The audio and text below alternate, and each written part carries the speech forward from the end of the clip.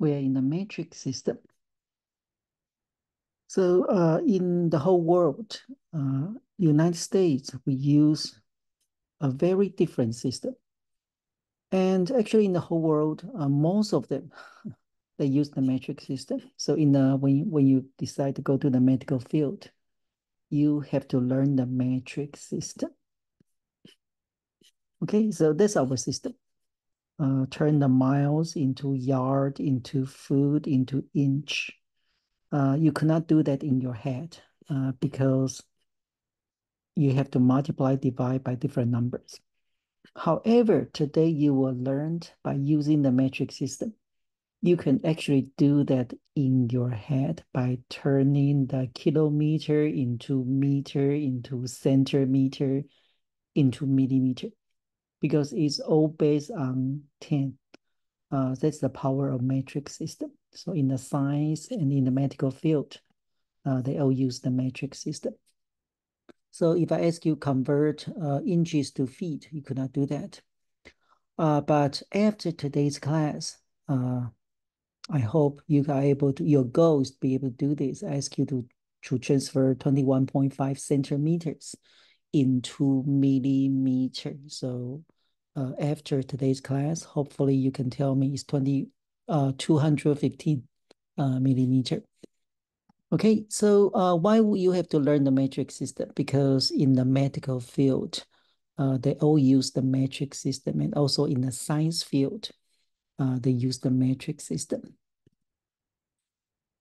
So their unit, okay, length, volume, mass, time, temperature. So their unit, first you need to know the typical unit. Length, they use meter or kilometer. So meter, sometimes they just use M, abbreviation is M, or a kilometer. Volumes, they use liter, milliliter. Mass, you use kilogram, gram, milligram. And time, well, time is the same. They use hours, minutes, seconds.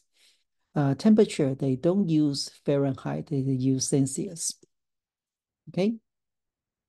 So the first was the prefix of the matrix system. Kilo, deci, center, milli, micro, and nano, on what each one's of them means. So each one has a meaning. When you say kilogram or kilometer, what does it really mean? It means it's 1,000. It's 1,000. So that's the meaning of each one of them. So kilometer is 1,000 meter.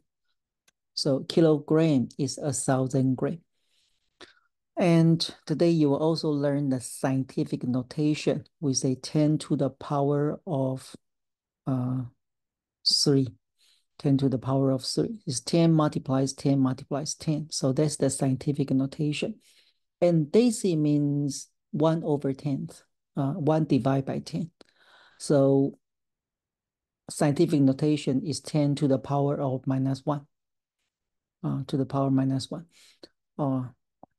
So clinically, we use decimal deciliter a lot, deciliter, because there's like 0.1 liter, 0.2 liter. That's about the volumes to prepare the IV solution or any inject medicine solution. So we use deci a lot.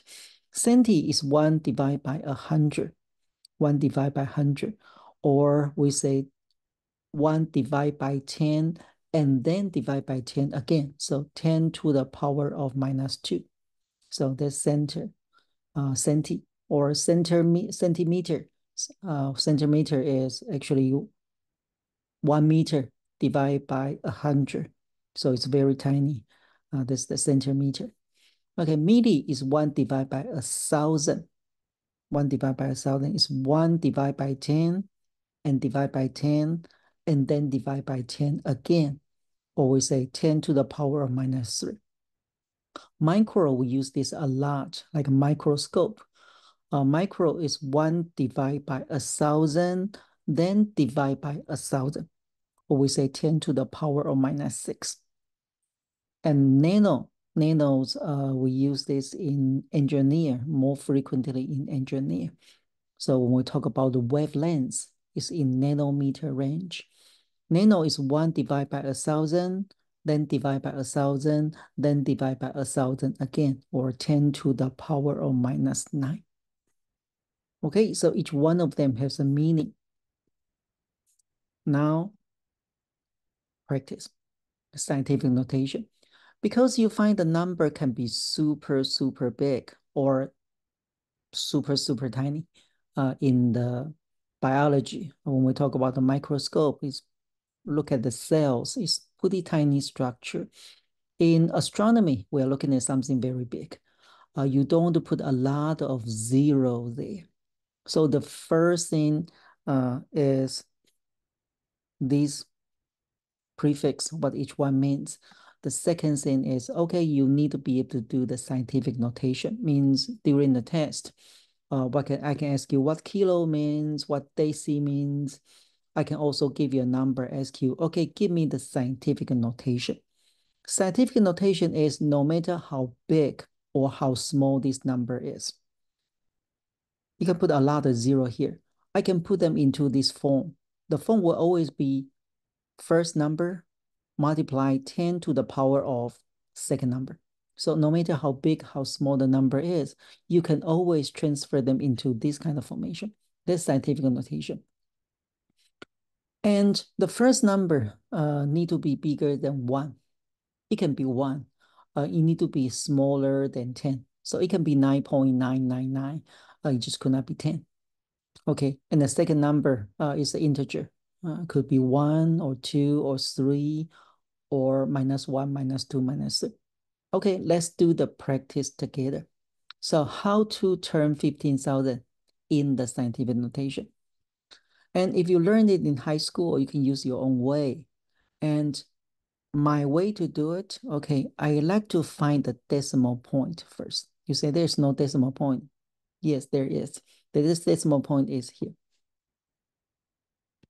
0.00. We just don't write these two. So that's the decimal point. Okay, first find the decimal point. And the second thing, okay, well, see, we step to the right or step to the left. Every time we step to the left means these molecules, sorry, not molecule, this number is a big number.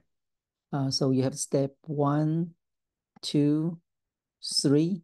We have to move the decimal points to here. You step to the left 3 times. So far, so good. Okay, then this is your first number. Remember, the number need to be smaller than 10. And second, you step 3 times, right? So the second number, the B, would be 3. So the answer would be 1.5 multiply 10 to 3 times. This is how I do the scientific notation. I find the decimal points. If I need to step to the left, every time one step is 1. Okay, now let's practice this. 1,000. 1,000, okay, decimal points. Decimal point is this. And then I start to step to the left, right? So 1 step, you have 100. 2 step, you have 10. And I say the number need to be smaller than 10. So you need to take 1 more step. That's here. It's 3. You step to the left 3 times. So the first number, A, is this. Is 1. A is 1. And 1 multiply 10 to what's the second one? Step 1, 2, 3. So it will be 3.